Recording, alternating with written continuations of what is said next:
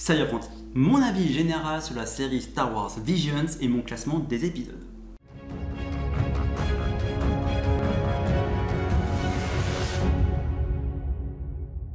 J'ai enfin fini de voir la série Visions. Je l'avoue, majoritairement, c'était une torture.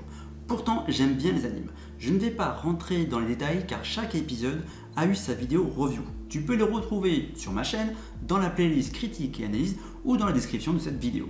Je vais d'abord te donner mon avis général, puis je ferai mon classement des épisodes de cette série. Clairement, Disney tente de conquérir plus le marché asiatique en se positionnant sur le côté animation japonaise. Mais le problème est que l'animation japonaise est extrêmement diversifiée, tant au niveau de l'histoire que des dessins. Même dans les blockbusters d'animation, il y a une forte disparité. Sauf qu'ici, Disney rajoute deux problèmes.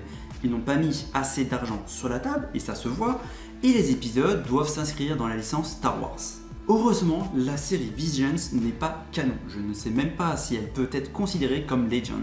À part un épisode où il y a la présence de plusieurs personnages connus, il n'y a pas la présence de personnages canons et la position de chaque épisode dans la chronologie officielle est assez floue. Plusieurs visions ont été abordées. Un épisode assez sombre, un épisode musical sur des histoires d'amour, sur un droïde, sur une situation politique, etc. Ces différents thèmes ainsi que les différents styles graphiques, même au sein d'un même studio, sont clairement là pour donner plus d'informations à Disney sur ce qui pourrait mieux fonctionner à l'avenir.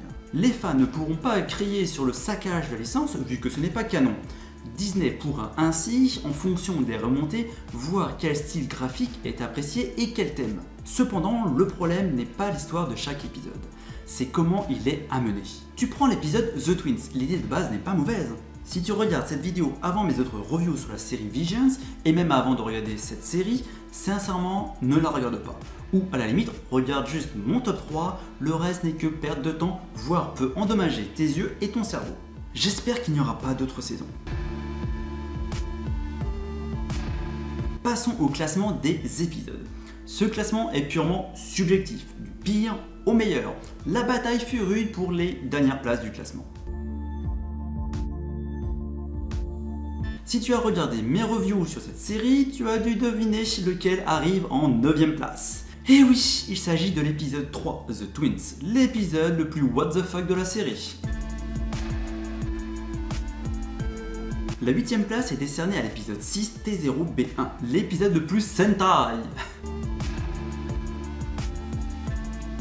La 7ème place revient à l'épisode 8, L'aube est au chaud, l'épisode le plus inconsistant. La 6ème place va à l'épisode 9, Akakiri, l'épisode le plus mal dessiné. Ces 4 épisodes sont de loin les plus mauvais de la série, un véritable massacre de cerveau et de la licence Star Wars.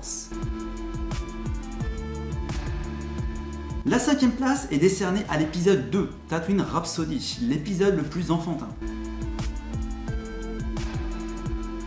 La 4ème place va à l'épisode 5, The Ninth Jedi, l'épisode qui a manqué le podium de peu. J'ai beaucoup hésité entre la 4ème place et la 3ème place, mais j'ai voulu mettre à part le top 3. La 3ème place est décernée à l'épisode 7, The Elder, l'épisode de l'espoir pour la série. La 2ème place va à l'épisode 1, The Duel, l'épisode stylé. Du coup, il nous reste la 1ère place et largement méritée, elle revient à l'épisode 4, The Village Bride, l'épisode qui mérite de devenir canon.